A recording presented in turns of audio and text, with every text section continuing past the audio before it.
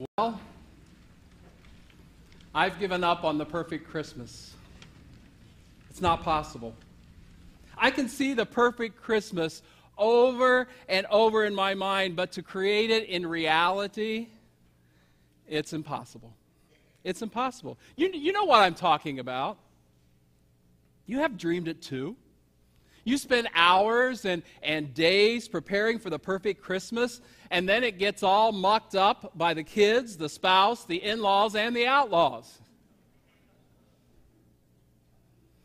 One of my favorite holiday movies is Christmas Vacation, starring Chevy Chase and Beverly D'Angelo. The movie's really a parody about the false expectations that we build up around the traditional family Christmas experience. Most of us can identify with the character of Clark Griswold, who does everything within his control to give his family the gift of the perfect Christmas. The movie begins with Clark taking his family into the wilderness in search of the perfect Christmas tree. After a road rage accident, which ends with the family station wagon crashing into a snowbank, the Griswolds set off into the wilderness on foot. And after a lengthy march in the snow, Clark finds the perfect Christmas tree, only to realize that he forgot the saw.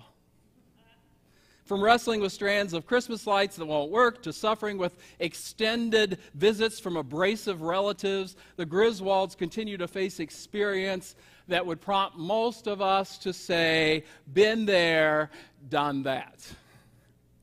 Folks, it's time to give up on the perfect Christmas.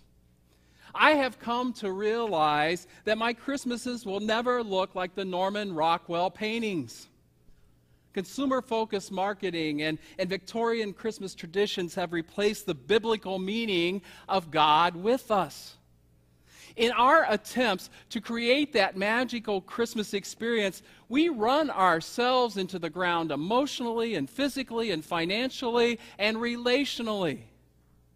Then after weeks of pressure and preparation, all for the purpose of creating one perfect day in an imperfect year, someone's upset because they didn't get the present they wanted, or a toy is already broken, or Grandpa drank too much, and Dad called Grandma that B word. Oh, come on, you've had those Christmases. For many, the Christmas season is a reminder of those painful memories. A 30-something Christian man writes, "The Christmas when my dad left our family was a pretty sad Christmas. I was about 6 years old. My aunts and extended family went out of their way to see we still had presents and a Christmas tree.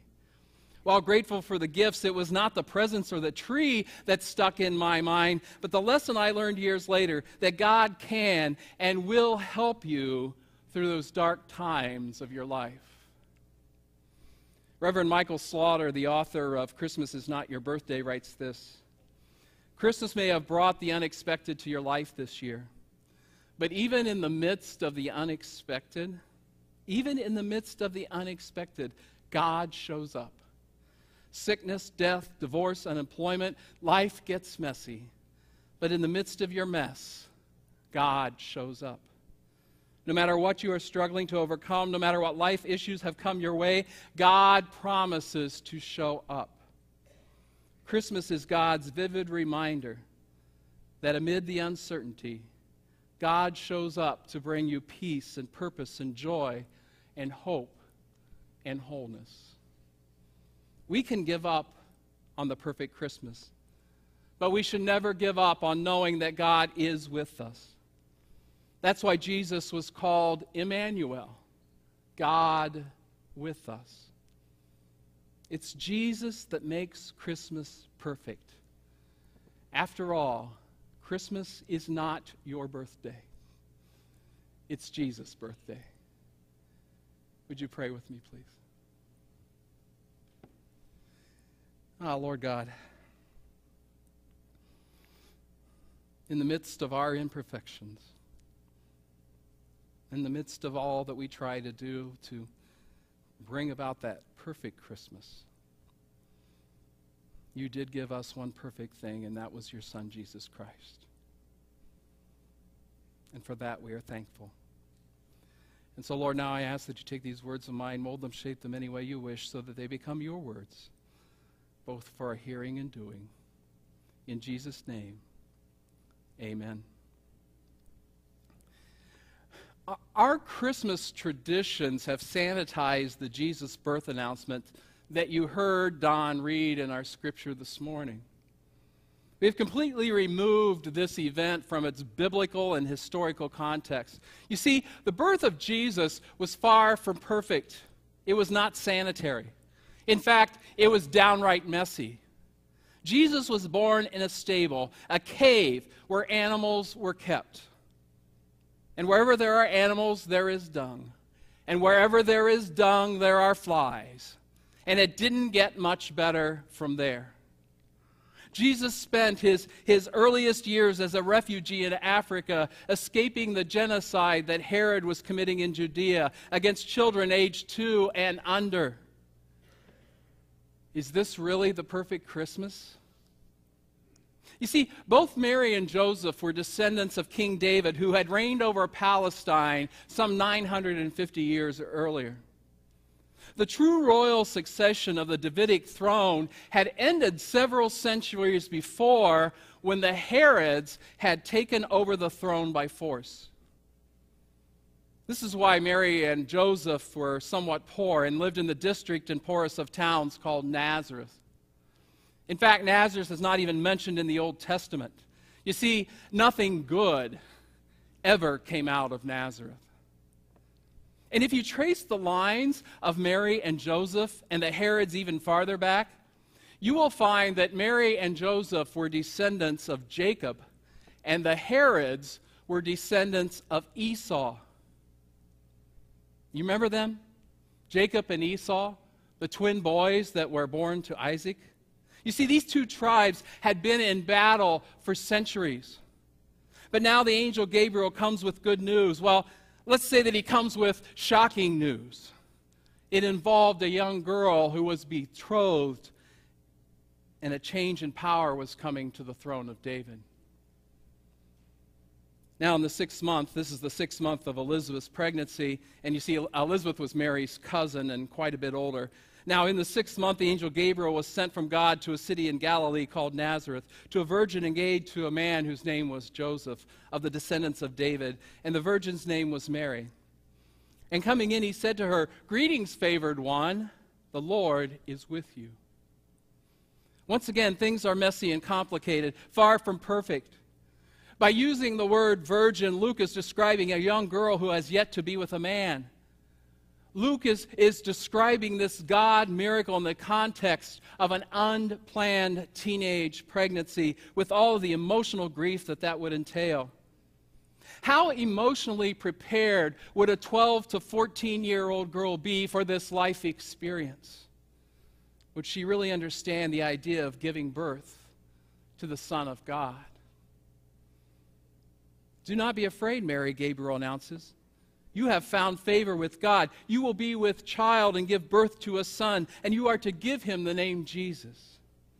He will be great and will be called the Son of the Most High." And then here comes the kicker. God predicted when Jacob and Esau were born that the older will serve the younger. The Lord God will give Jesus the throne of his father David, and he will reign over the house of Jacob forever. His kingdom will never end.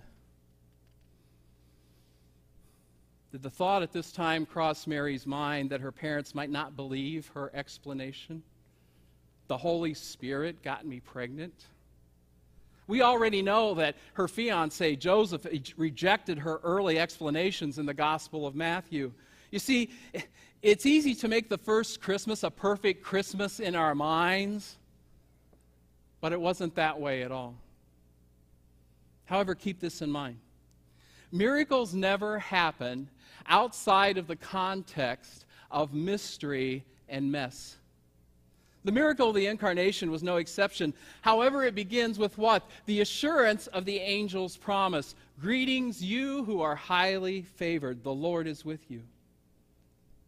The first premise of faith, knowing that God is with you, that you are favored, and that God is the pursuer of our relationship with Him regardless of the circumstance, begins right there. The Lord is with you.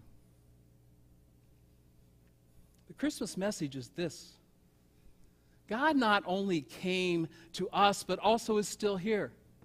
Our prayers don't invite God's presence. Our prayers only recognize the reality that God is here and He's pursuing a relationship with each of us. The perfect Christmas is God with us. God with us. God says that we're highly favored. But brothers and sisters in Christ, please remember this: God's favor cannot be earned. God comes when we are doing everything wrong. God comes when we are doing nothing. God comes when we're naughty or nice. Why? Because God loves us and we are highly favored. But that doesn't mean that bad things will not happen. Slaughter writes this: look at the situation from Mary's perspective. She had worked really hard to do what is right, yet it seemed like wrong still showed up.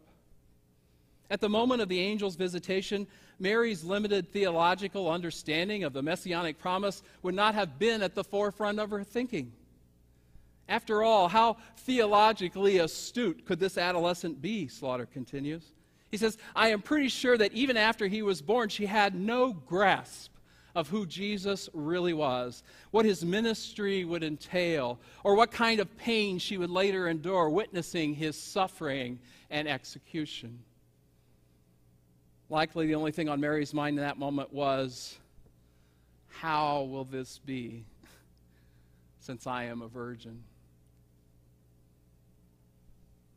We have all had those how can this be moments.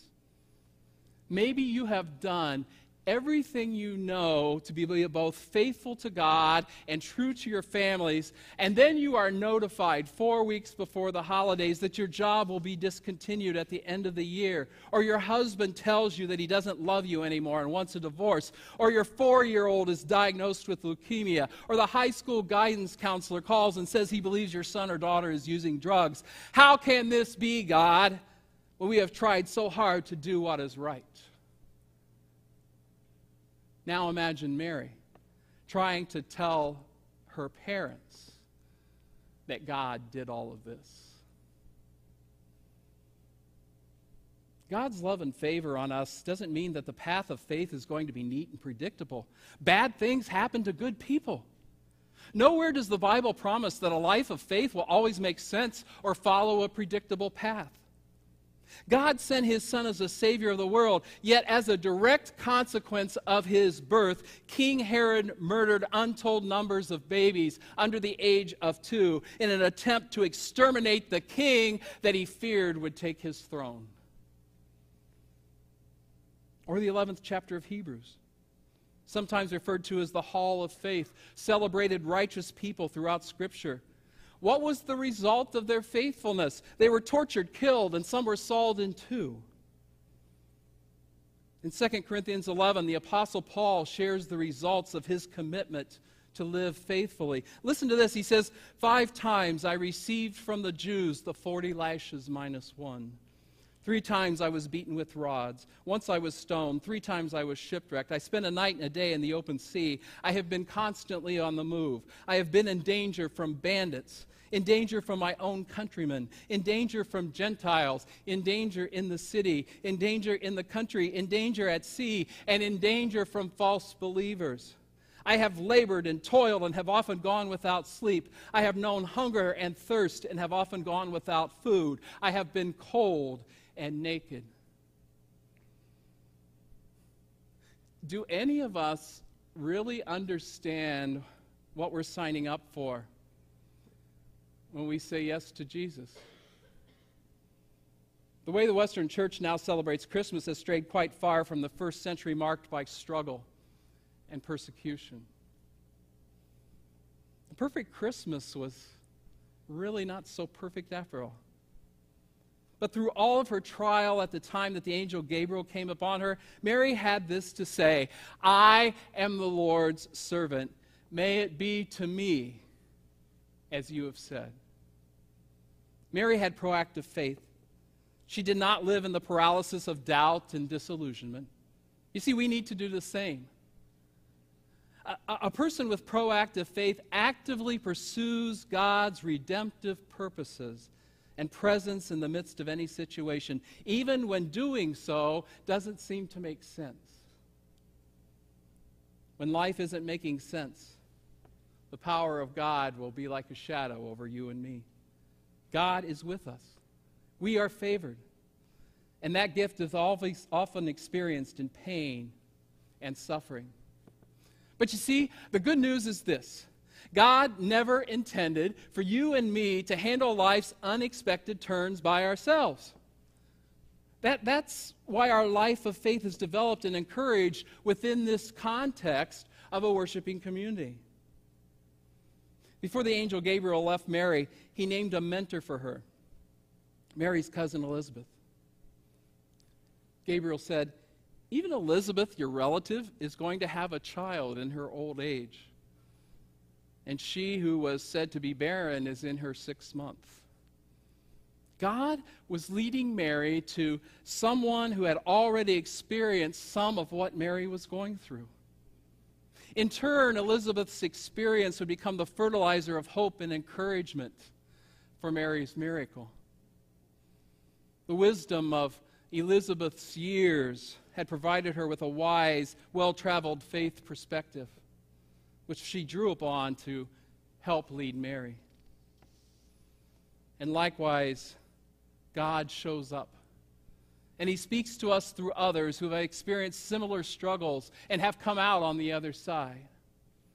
That means your experiences of pain and eventually hope can also be the seed of God's miracle in someone else's life. God chose Mary to be the mother of Jesus because he knew that even when life didn't make sense, she would choose to continue serving God. That's why God chooses each of you at some time in your life to be a source of comfort and hope to someone else. That's God's miracles at work. You see, life isn't about you and me. We miss life when we use God to get what we desire instead of allowing ourselves to be used by God for God's purposes. So when Christmas comes around during an imperfect season of life and you just don't feel like celebrating, remember, it's not your birthday. It's Jesus' birthday. And by celebrating Christmas, we are celebrating someone else who suffered too. As I end, Michael Slaughter says this: life is not about staying safe and living comfortably.